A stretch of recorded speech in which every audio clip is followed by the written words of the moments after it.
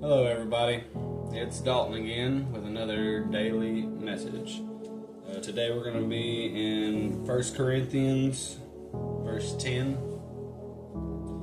I appeal to you, dear brothers and sisters, by the authority of the Lord Jesus Christ, to live in harmony with each other. Let there be no divisions in the church, rather be of one mind, united in thought and purpose. God doesn't want the church to be divided.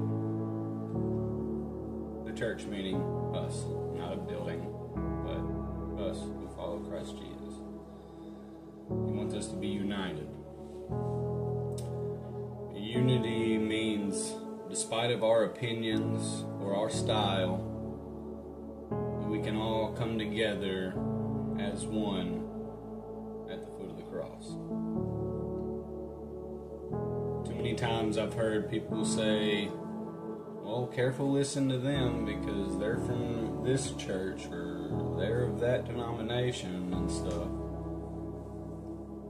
But I truly believe if someone's heart is seeking after Christ Jesus and truly following them, that person can speak the good news.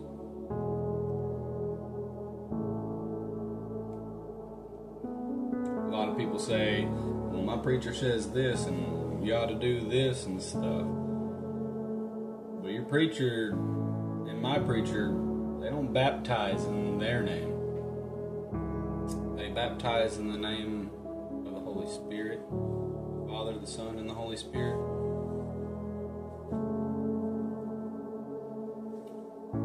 Jesus didn't want us divided into factions, but rather in one accord.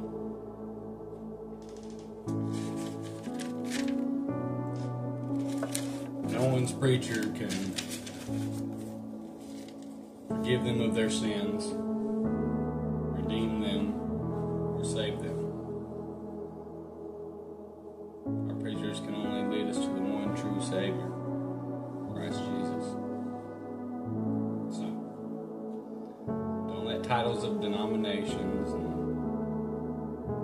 different preachers determine where your faith lies. But instead,